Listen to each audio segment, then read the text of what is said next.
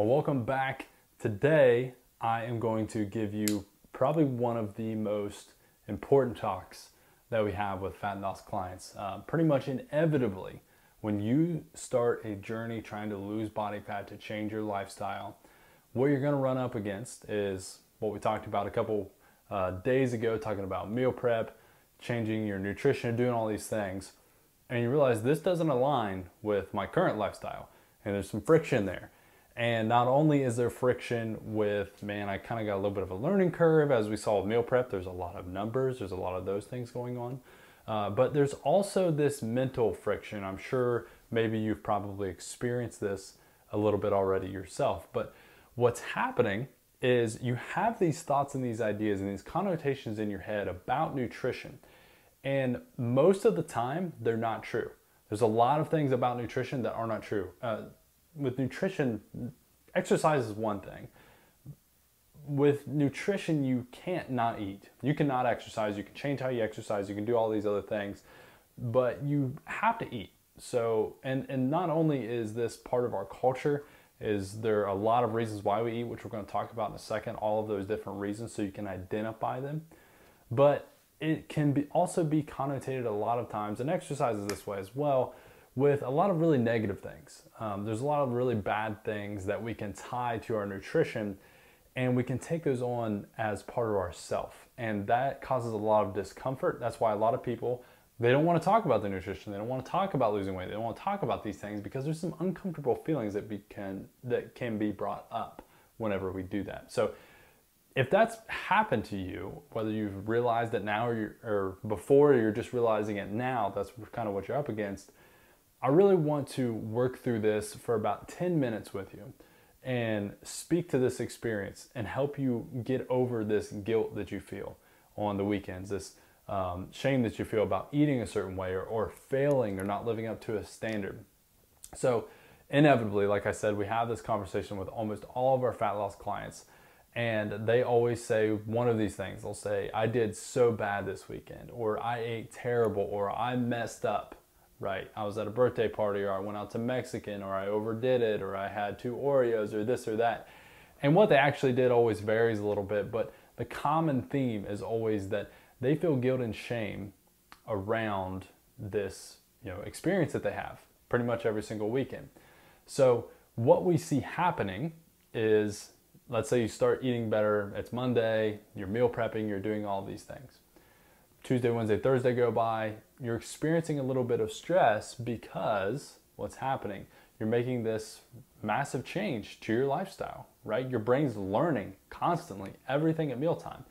What does stress make you want to do? It makes you want to eat, right? So you're like, man, I'm really looking forward to going out this weekend, whatever. But then you start to think about this situation and you think, well, shoot, how am I supposed to eat out when I'm doing all this work and I went through all of this discomfort all week long?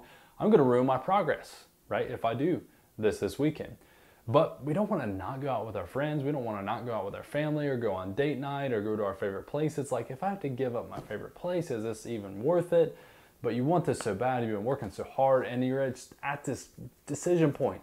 Inevitably, everybody goes with what they usually do. They go out to eat. They do, whatever it is that they've been doing for the last 3, 4, 5, 10, 20 years. And they go there and they have this discomfort, this shame about this food that they want to eat that's right in front of them. So we have this discomfort, our brain doesn't like it, so our brain, it's like we black out. And it's like, it's like we eat real quick, so it's like we can trick ourselves. And then it's like we wake up from a coma 45 minutes later and go, oh my gosh, what did I do? So we start to think, okay, I did this thing that's bad, that I'm not supposed to do.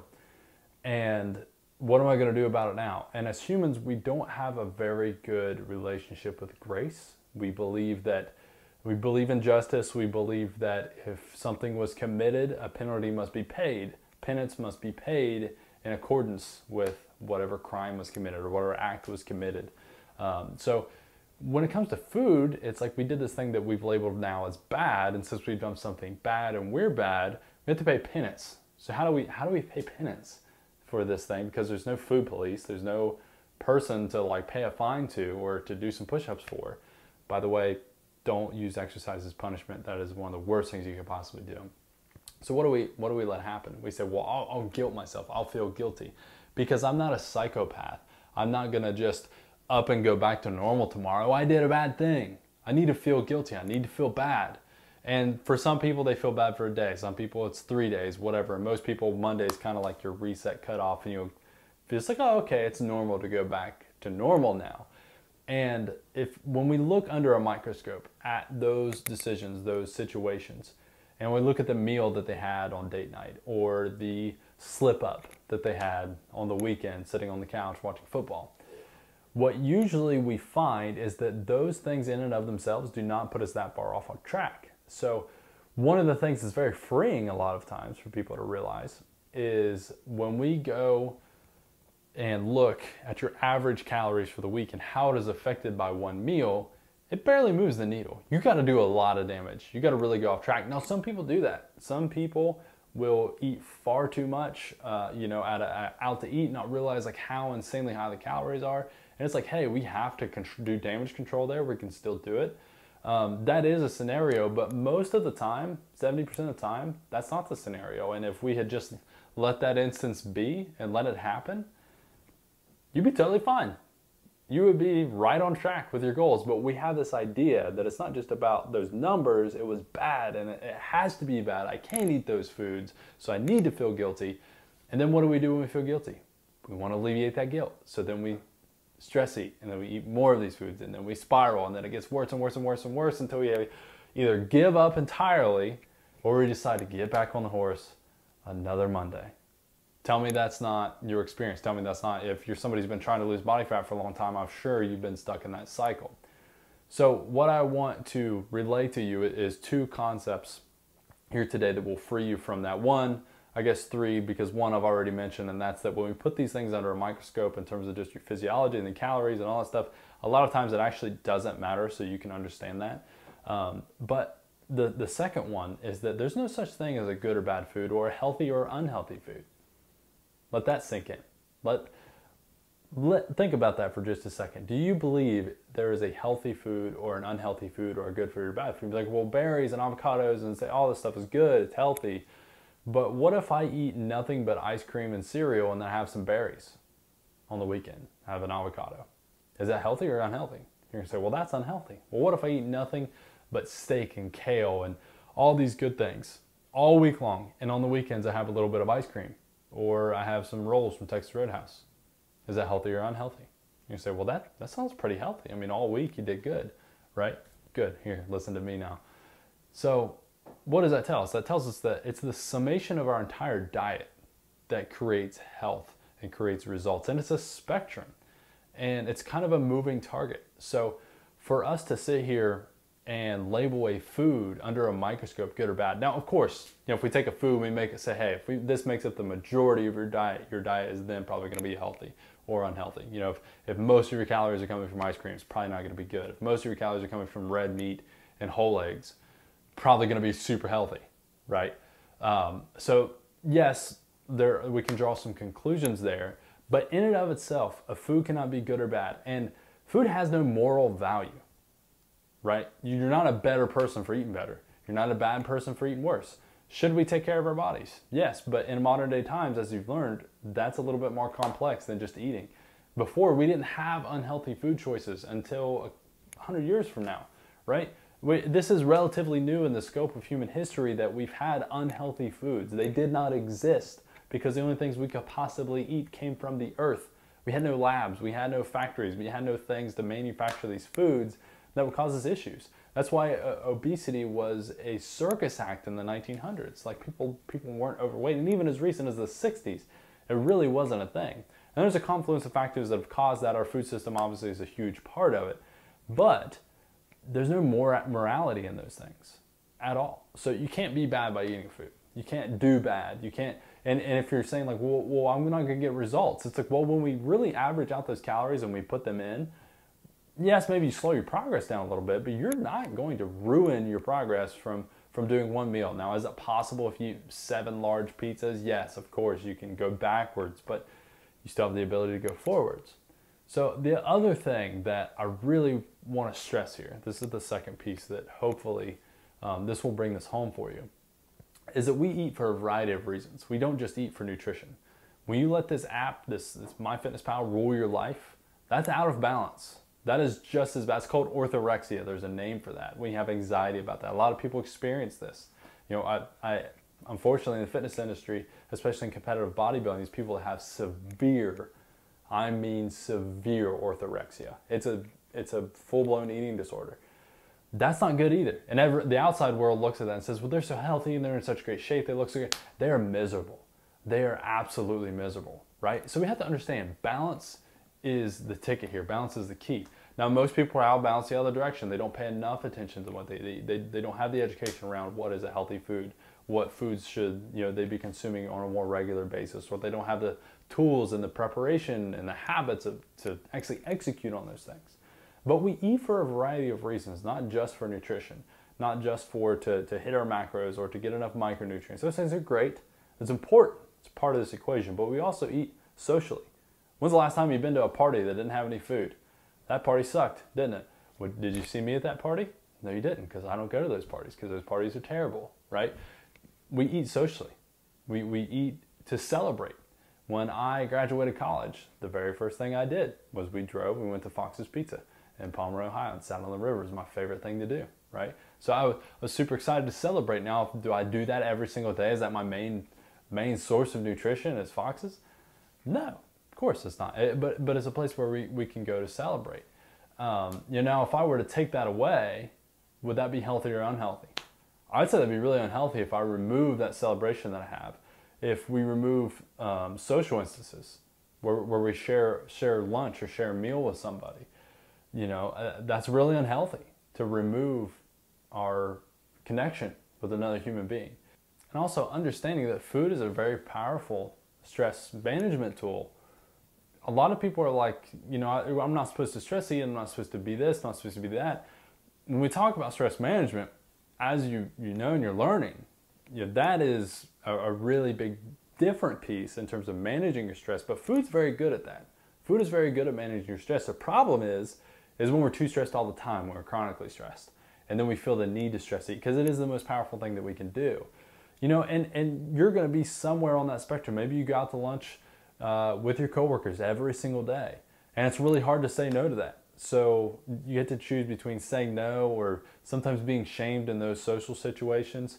And I'll give you a really quick tip on that here in a second. But you have to sometimes pick and make these decisions. And when you're stressed out, maybe you're that person and it's like, I really need to manage my stress. But we can find where our biggest issues are and address the secondary issue, or the real primary issue. The eating is sometimes a secondary thing. And that is a wisdom thing. That takes a little bit more thinking. That's not a meal plan. I can't hand you that, over a counter and say, okay, go do this, right? That's why so many people fail. They don't understand these things. But the number one thing for you to really take away here is that you should not feel guilt around the way that you eat, whether it's good, healthy, bad, it produces results with your physique, or it doesn't. Obviously we know when we overeat and we gain a lot of weight, that makes us look a certain way, makes us feel a certain way. And then society has these ideals that are paired with the result of sometimes poor nutrition and things that are unhealthy. And so we pair those together and we think that, well, there's body shame, there's all this, and I'm not going to go down that road, but that's where a lot of this comes from. And we need to just understand that a lot of these ideas aren't our own, and we need to think for ourselves and figure these things out for ourselves. And give us some room to breathe.